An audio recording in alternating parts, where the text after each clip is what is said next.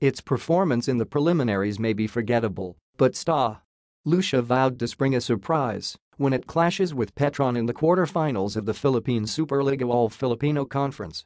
Head coach George Pascua said they would go all out to avert a looming shutout and pull the rug from under the Blaze Spikers, who finished the preliminaries with 10 consecutive victories.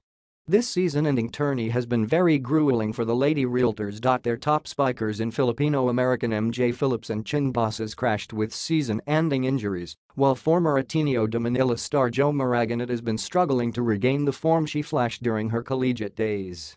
Former University of Santo Tomas star Pamela Lastimosa is also said to be hurting, as well as a couple of other players who are nursing minor injuries.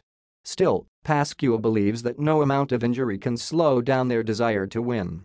"We don't want to end up winless," said Pascua, a known motivator and no-nonsense tactician. "I told the players to give their all. We don't want this to be our last game.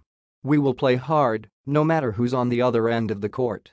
But it wouldn't be easy. Petron is looking to rewrite history by becoming the second squad that swept the All-Filipino Conference.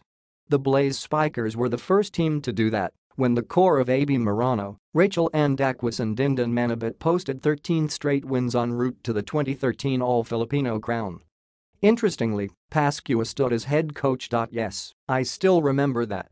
I had a very strong team before, and nobody beat us until we won the title," said Pascua, who had current Petron coach Shaq De Los Santos and current Photon deputy Ejit Mabayat as staffers.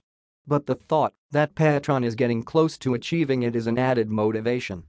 "We want them to have a hard time before getting that sweep. The survivors of the 4 quarterfinal battles will move on to the semis to determine who will figure in the best-of-3 finals showdown starting December 15 at the Mall of Asia Arena.